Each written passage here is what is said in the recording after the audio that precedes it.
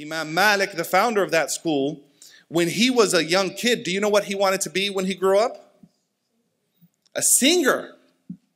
He wanted to be a musician. He wanted to be a singer.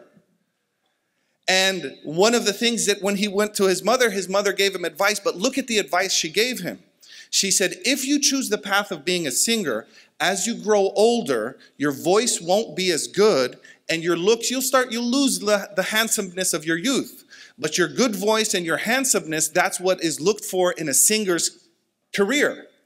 So as you grow older, and your face changes and your voice is changing, your music career is going to go down. But if you choose the path of ilm, as you grow older and your face grows older with age, you will actually increase, people's respect for you will increase. And now we have Imam Malik in the school of Medina and the hadith that he preserved.